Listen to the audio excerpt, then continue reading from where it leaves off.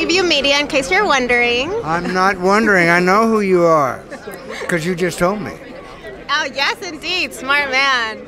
So, how excited are you to be here and be part of this big project? You know, one of the most exciting things about being here with this big project is that I get to see all of you who are on your side telling the story.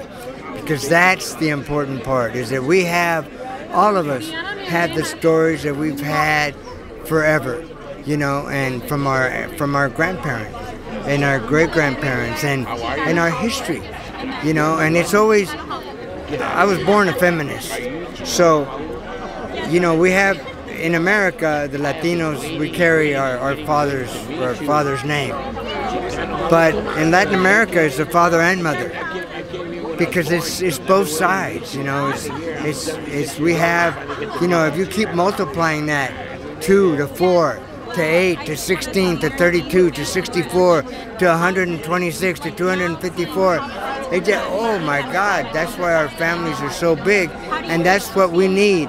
How many? I just went to 254 real quick.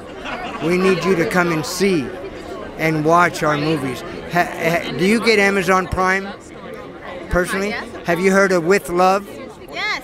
I'm the grandfather in With Love. I'm the grandfather in Flamin' Hot. And Eva asked for me, and is Flaming as With Love did. We need our audience to come and watch Flaming Hot. Tomorrow night we'll be here with Flaming Hot. It's a premiere. We'll be here tomorrow night, and it's just important because it's celebrating all of us. And finally, the women are the ones. Gloria Calderon Kellett, the showrunner on Flaming Hot, is an incredible woman showrunner. She's fabulous. Now, you have been doing films for decades. Real quick. Just tell them why you're such a big fan of mine, because they don't know why. See, and through the years, there's only been one person that has inspired me, and that's Pepe Serna, okay? Because, like, for me, it's the way he dresses. You know, if I could dress like he dressed, I would have been a superstar. He would have been bigger than Edward James Olmos. Yeah. Really? I love you guys. Yeah.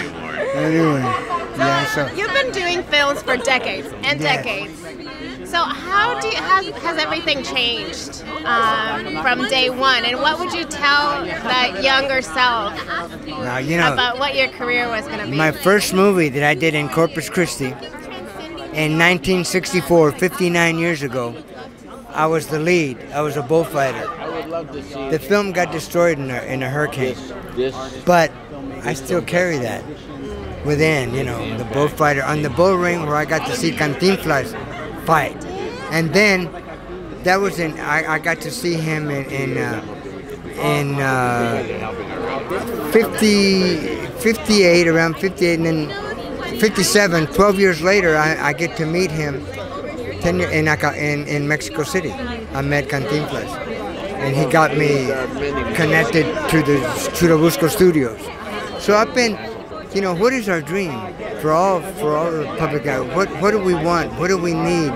Whatever your dream is, keep it, and encourage your brothers and sisters, everybody, to tell them, yeah, you can do it, and do it.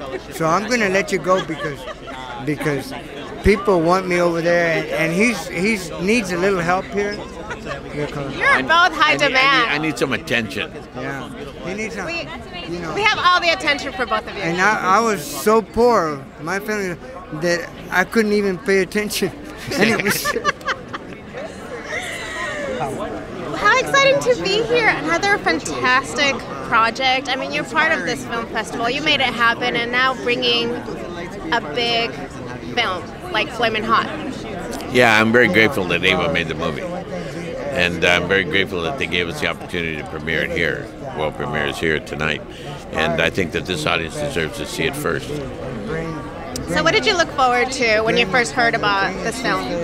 Well, I look forward to the truth of it, you know, and it's wonderful.